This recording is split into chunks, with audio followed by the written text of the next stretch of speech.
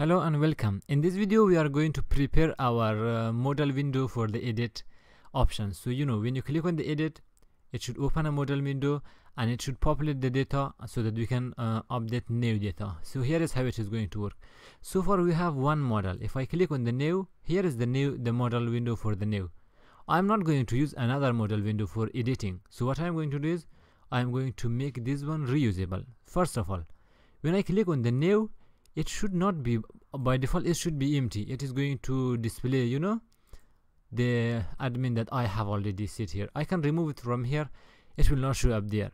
But the thing is, for some people, like it is going to save a lot of time when you save the password, something like that. So what I'm going to do is, when someone click on this, I just want to reset this form. This is basically what we are going to do first, so that next time if I wanted to edit something, if I click on this one, we need to populate this data. That is how it is going to work. So let's start. If I come here all the way up, for the edit, for the creating a new, when you click on this button, it is going to launch the modal window for us. So what I'm going to do is I'm going to create a function for this one. I just remove this and then I say add, and then if someone click on me, just call a function open modal. I know it is open modal, so what I'm going to do is give it a better name. We say new modal, something like this. So what this is going to do is this is going to open the new modal. The thing is, as I said in the previous video, if you do not experience something, you will not know what is wrong. So feel free to experience it. Like if you put the function call like this and you do not pass any parameter, it is going to give you an error. So what I'm going to do is I'm not going to, because I'm not passing any parameter to the function, I'm not writing it. So if you feel like something is wrong with your application, make sure your function is not having the brackets, something like that. So I save it for now and we create this function new modal all the way down here. I mostly write them all the way up here. It does not matter where you write it, just call the function and then comma. Oops, comma here. What this is going to do is this is going to show the modal that we want. So how you are going to show, there was something it used to hide the modal window. Here is how it's going to do this one. You say our modal window name is new and the modal, and then it's just going to call the function of modal and it is going to hide after it create the post. So I will use the same here. Instead of the hide, I will just say show. The thing is, when I say show, it is going to display the modal.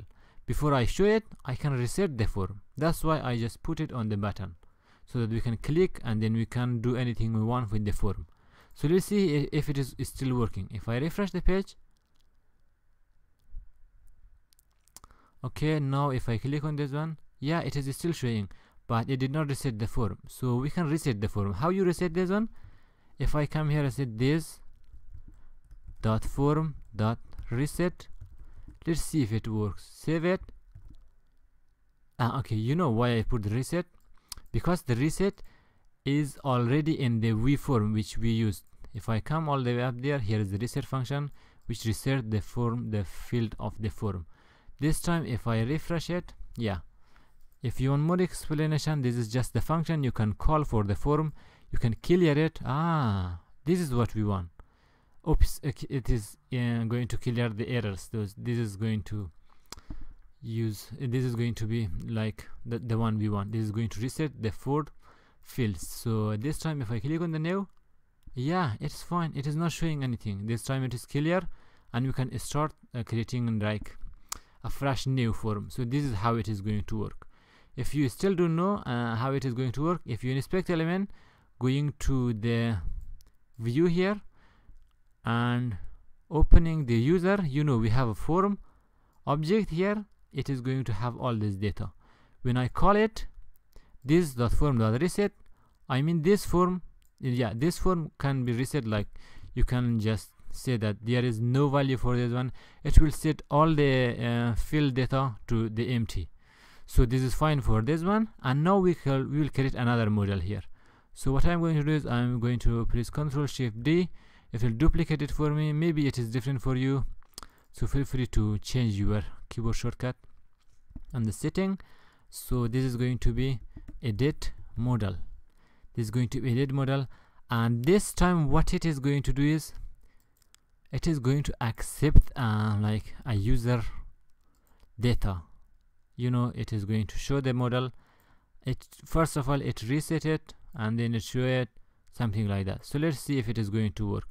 And this function, we call this function when someone click on the edit. So if I come all the way up there, here is the edit. So I will just say at click. If someone click on me, then we call the function, and this time because we pass a parameter, we open the bracket. Now I say I'm going to send the user, which is this user, you know, user and user which come in loop. So I'm going to send the whole user so that I can take the data and populate it in the form. This is much basic. So if I save it this time, and let's come here, refresh the page and see if it works. So far, let's see. Of course there are so many things to learn. If I click on the edit, yeah, it is using the same modal window, except for the fact the title is still new, and plus it is written create. It should be like update, and plus the form type, all of those stuff. Okay, we will do them. Still we are using the same form, but we should tweak it a little so that we can change it. So let us first of all let us see how we can fill the new data. Like if someone click on the edit, it should populate the data of the current user, like suite should be in suite, and then all the information here. So let's see how you can do this one. First of all, we reset the form, and then we open the modal window, fine, and then we can fill it. You know, here is the function that say fill, and you pass the data, it will automatically fill it. So let's see how it works. If we say this dot form dot fill, and what we pass inside, the function parameter here, the user. You know, when we call the function, we pass the value of the current user, and the current user will be populated for the fill. If I save it this time, let's see how it is going to work. Refresh the page, and let's see. Yeah, if I click on this, oh yeah, it is working. It is getting the name, it is displaying the suite, and it is displaying the biography. Even, you know, this one, the user type. For the password, of course it is not showing because we do not see the password. So here is how easy it is to use the same modal window, but you know, in different place. Plus you can just change the modal. Of course this title is easy, you can tweak it a little. The most important part is the button and where it is going to submit the form. That is what we are going to do in the next video. So I hope it has been informative for you. If you have any question, feel free to ask below the video. Of course there are so many other things you should learn, and I will keep doing. After we finish the edit from here, we will jump to the profile. Once we finish the profile, we will focus on the user type, how you can make it like limited control for user, different type of user. So I hope it has been informative for you. Again, if you have any question, again you can ask below the video, and feel free to comment below the video and the way, like, share your idea about this tutorial. I know most of you guys just supporting me by saying good and positive words. The thing is, like, I just want to try to make more videos. The thing is, when I come from work, all I want to do is to record video, but some days maybe there is not an opportunity to record a video, so I am really sorry for those days, but I try my best to record videos. So that's it for today, and see you in the next video.